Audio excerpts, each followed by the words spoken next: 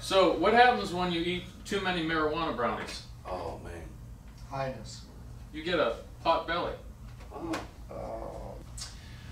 So in the beginning, Adam and Eve, you talked about this in your speech, Adam and Eve were in Eden.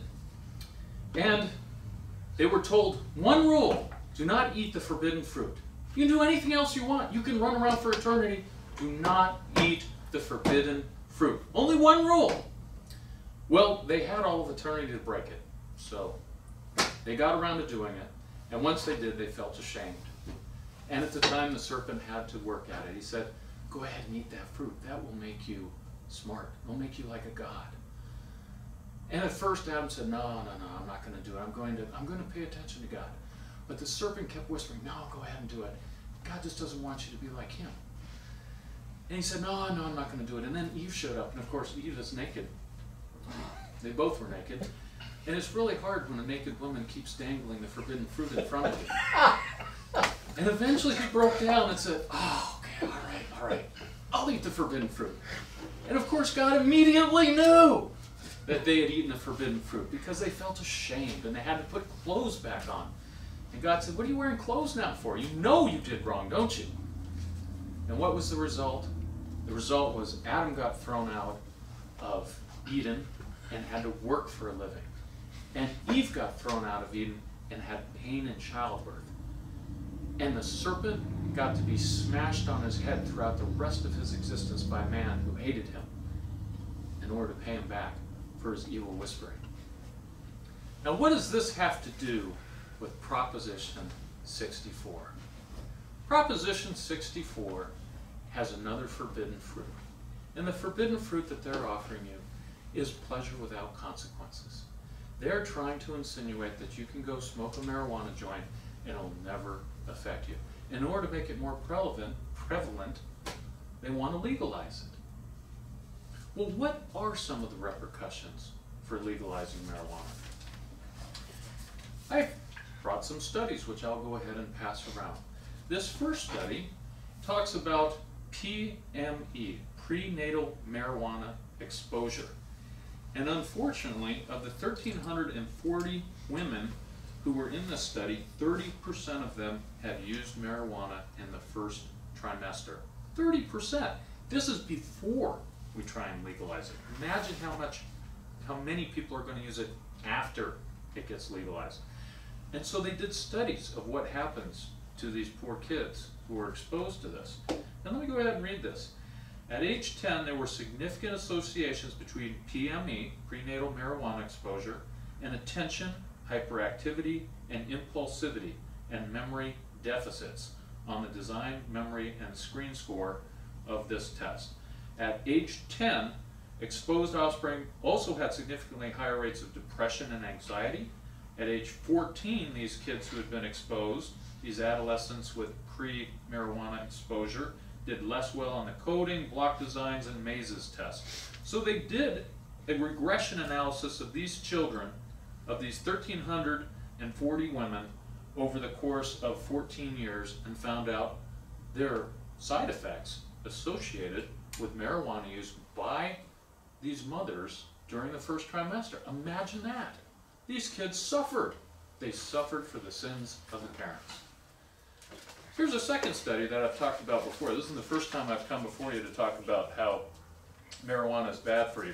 This study I talked about before was done by Madeline Meyer, and it was a study done over 38 years in Australia.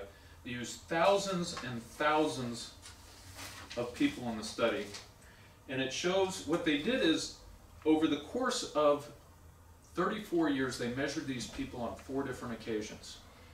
And for those who were using marijuana more than 3 times a week, that was considered use of marijuana. And at the 4 times that they took the test, if you were using it, they did a correlation between your IQ since the time you were born and your IQ over that period of time. And what they showed is that the users who were diagnosed at one of those tests lost about 2 IQ points. During 2 of those testing periods, if they were diagnosed as being users, they lost an average of 3 points. And if they were tested 3 times over that period of time, and they were diagnosed have been using marijuana, they would lose up to 6 points of IQ. Up to 6 points of IQ for those who are using it over a 20-year period of time. Pretty significant. Now, most of us don't have extra IQ points to lose. And I count myself amongst them. Why would you intentionally go out and self-destruct for some pleasure? Because the serpent is whispering in your ear that there won't be any consequences. Well, let's look at some more consequences. What is IQ associated with? On my next graph, I show that those with high IQs make more money. We all want to make more money, don't we? Here's the IQ of people in the low part. Here's the IQ of people in the high part. This is a pretty easy graph that's associated both with net worth and with your average monthly income. As you can see, the smarter you are, the more money you make. Now, 80% of IQ is what you're born with, and 20% can be hurt or helped by education. They've shown that mothers who actually breastfeed their children can help increase their IQs. If they're actually putting on classical music, that can help your IQs. Getting educated can help your IQs. So a lot of it you are born with, but a good portion of it can be affected by poor decisions that are made by your parents. I'll go ahead and pass this around. Go ahead and pass this around. And we're not done yet. We've got some more. In Washington, everybody knows Washington State? They legalized pot in Washington State. Here's a graph which I will pass around. Fatal road crashes involving marijuana double after state legalizes the drug. 2010, they legalize it. Oh, and you can see that little hockey stick start shooting up. When you're high, you die.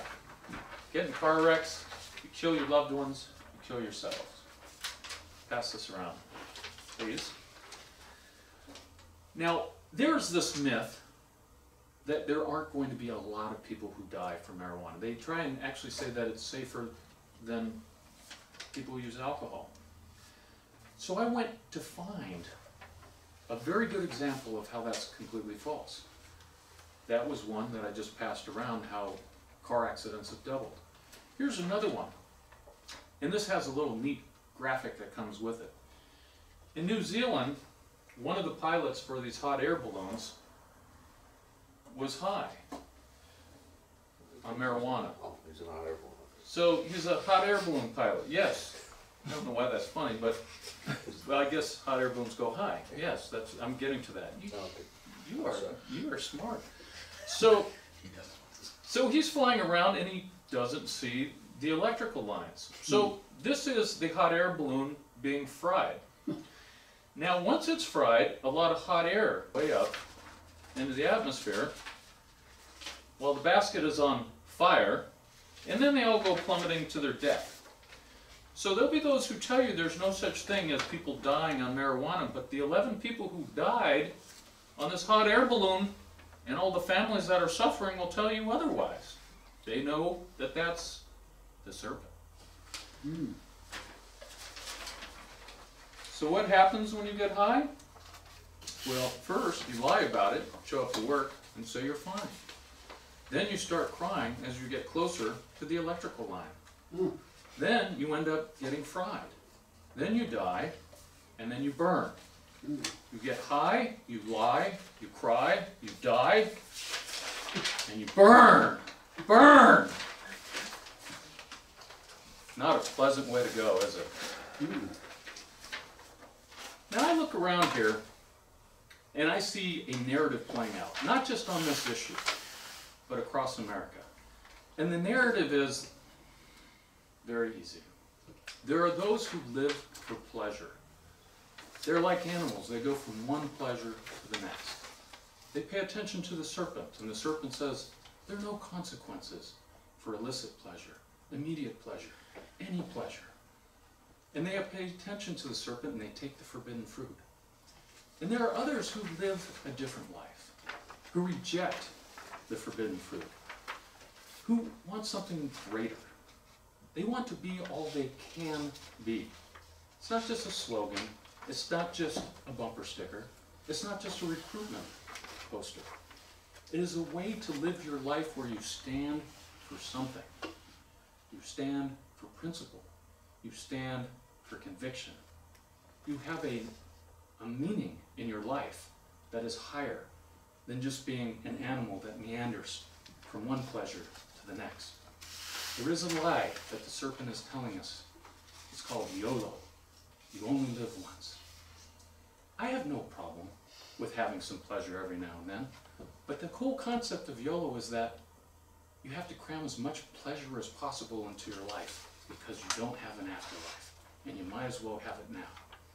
But for those of us who are Jewish or Catholic, we know that we do have an afterlife, that there is something better, that we came from the Garden of Eden, and we have a chance in the next life to go back. And how we make our decisions in this life will determine where we are in the afterlife. If we are standing, if we are sitting, or if we are crawling. But whether you believe in an afterlife or not, I have shown that there are consequences in this life for the decisions that we make. And when I look out at this audience, I see a group of people who want something more, who want to live a meaningful life, who want to build up this civilization, build up the rules that make us a strong community instead of tearing them down. I see people who want to be all they can be, all that they deserve to be. You know, every night I go to bed, I say the Lord's Prayer. And the last two lines of the Lord's Prayer are, "And lead us not into temptation, but deliver us from evil." Deliver us from this evil of Proposition 64. Deliver us from this evil of the serpent whispering in our ear and telling us that we can have pleasure without consequences. And embrace your better and higher selves. Mr. Toastmaster. Thank you, Erik. Please take a minute to write down